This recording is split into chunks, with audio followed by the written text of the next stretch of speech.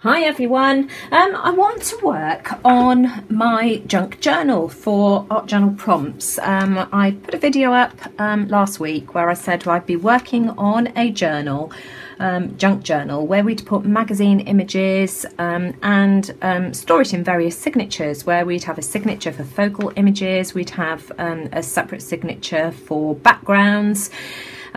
We could have a separate pocket for embellishments and then, a separate signature for quotes and inspirational words and that kind of thing.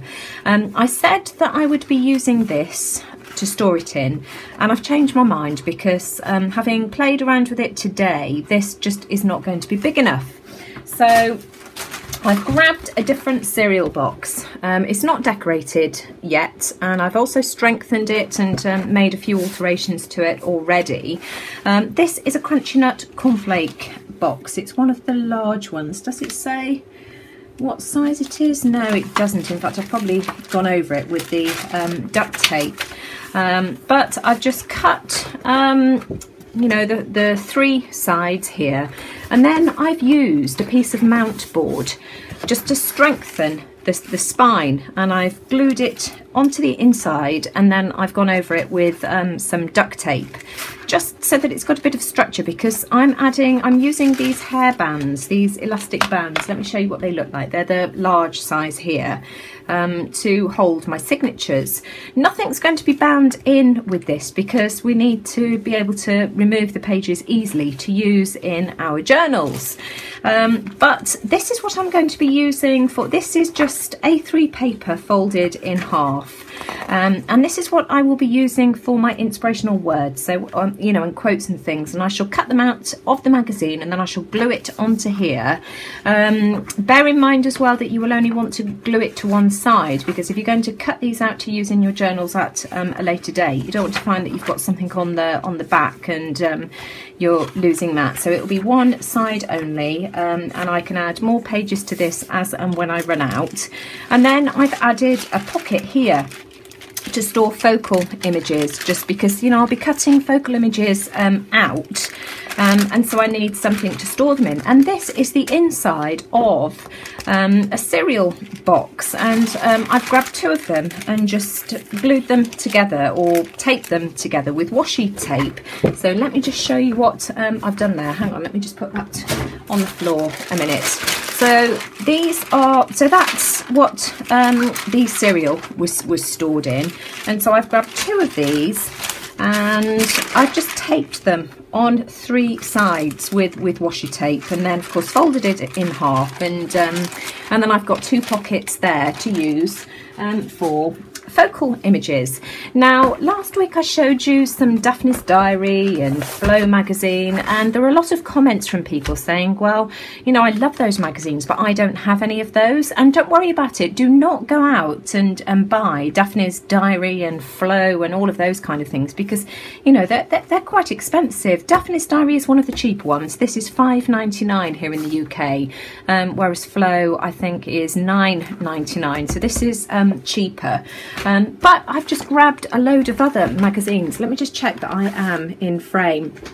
This is the magazine out of the Sunday Times magazine, and just to give you an idea, I've gone through it, and there are only a couple of focal images that I could use here, but just this tree here with the little cat. And I've got some of these frames as well that I've cut out. I've cut some out with my die cutting machine, because these are really useful for going through and seeing if something will work in your journal pages, or for cards even. And look at that. I could cut that out there and stick that onto a card, and that would look really cute. And this one here again, I could cut that one out, and that would look really nice on a card as well. And then there was another image that I liked here, this bird image here, that I shall cut out. So that's just out of the Sunday Times magazine. This is also out of the Sunday Times. This is the food section, and there were some images here. Look at this.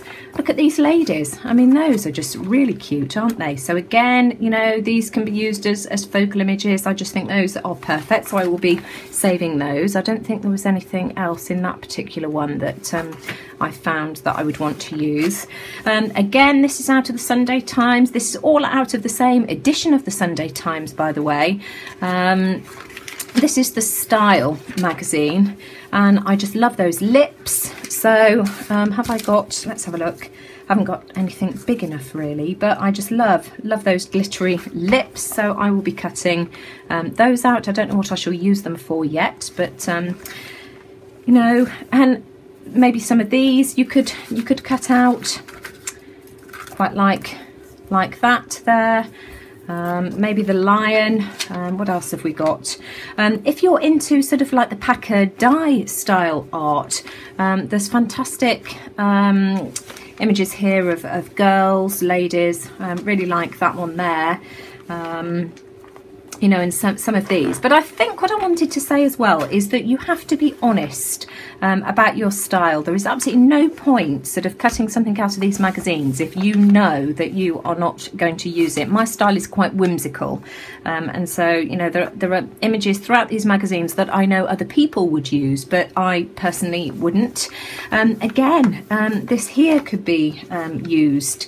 Catherine Howard. What else have we got? You know, this would make a great piece for if you were doing a Japanese style page. I really like that. What else have we got? There was another one as well. Oh, this eye. I really like this eye. So I think I will be saving that. Again, I don't know what I will use it for, but I just really like that.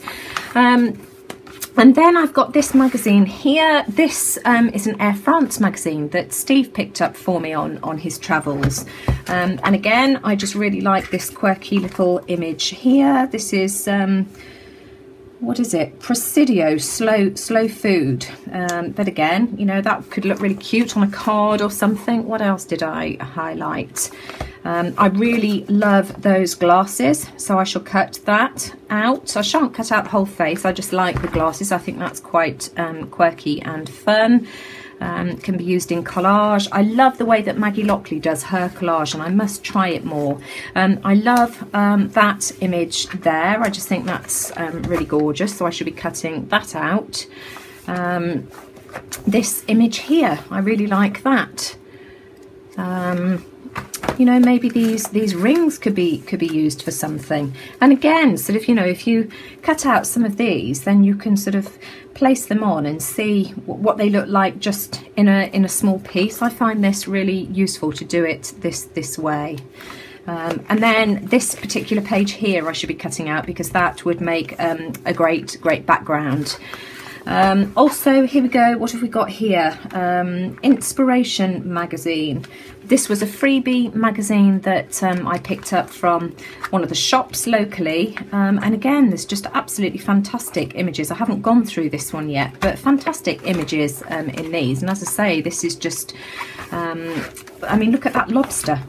I mean, I just absolutely love that. Let's have a quick flick through and see. So it doesn't have to be Flow magazine. Just have a look what you can pick up. Hotels. I mean, I love that. That's really cool. And again, you know, you could go through these and have a look at the typefaces. Some of the words you can use as well. So there we go. But I'm going to go through my Daphne's diary today, and we'll sort of try and make some progress. Daphne's diary is my style because it's whimsical and quirky, so that's what I'm going to do today. So Daphne's diary. I've actually got quite a lot of things to use just from a few of the Sunday Times magazines and one edition of Daphne's diary. But first of all, let me just move that out of the way for a second, because in many of the Daphne's diary editions, I've chopped mine up now, and really I should have shown you as I was going going along, but the video footage was just too long. It just wasn't workable. But they have various pages like this, where you can cut out circles to make embellishments. This one here is to make a summer ball. But the edition that I cut up had a similar thing, but you could make some flower embellishments. So I chopped the circles. Instead of cutting them, I actually used my punch. And I've got these, and then I've just scrunched them up like so, to give them a bit of texture. So I've got these, and then I've inked around the edges, so I've got those. And then the instruction page as well, I cut around the circles on the instruction page, and I actually like these better. So this little pack of embellishments I'm storing in just a clear plastic bag, so that they're all in one place. And I'm going to keep these in the concertina file folder that you saw me make the other day. I'll leave a link to this particular video in the description box below for anyone who hasn't seen it. So I'm going to keep embellishments in there.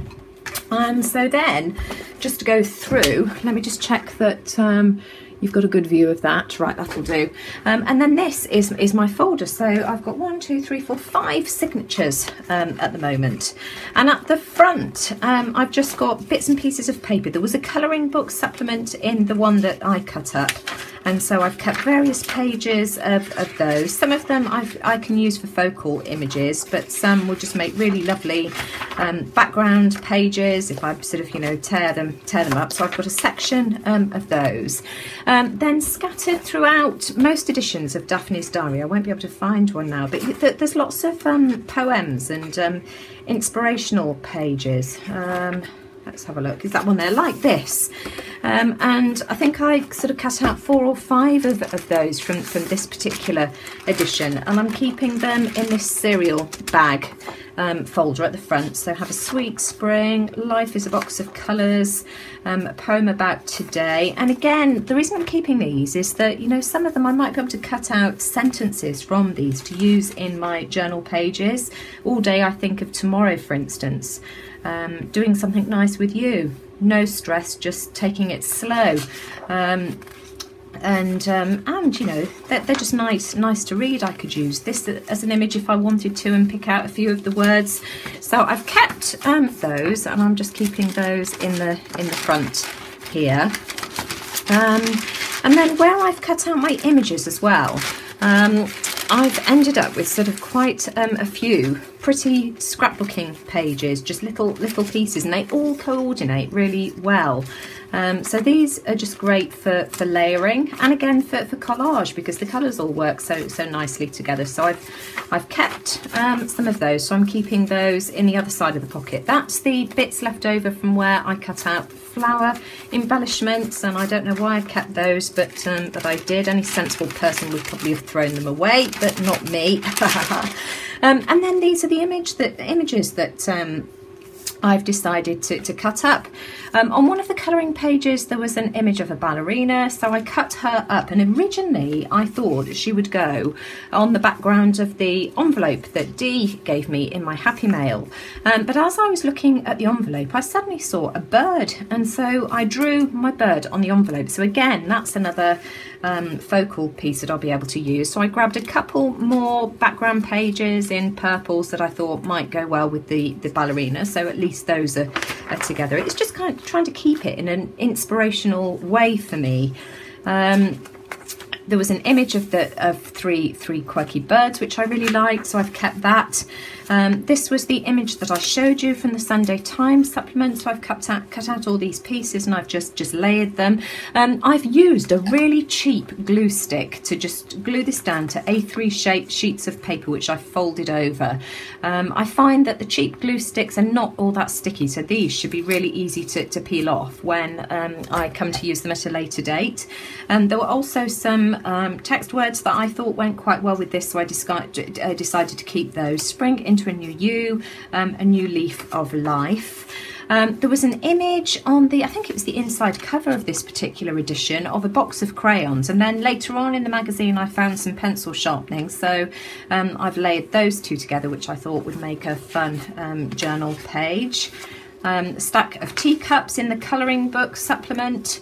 There were lots of birds. There was a whole sheet of bird stickers which I've just cut out here, so those can just be peeled off as and when. And then there was a page right opposite as well with the same images, so I've cut those out, and there were various bird images throughout the magazine. This one was actually from the Sunday Times supplement, so I've blocked all of those together. These birds here were from the colouring book supplement, and this was from the inside cover, which I thought, you know, with a bird punched on would make a really nice focal piece. This is the lobster that was in one of the magazines that I showed you.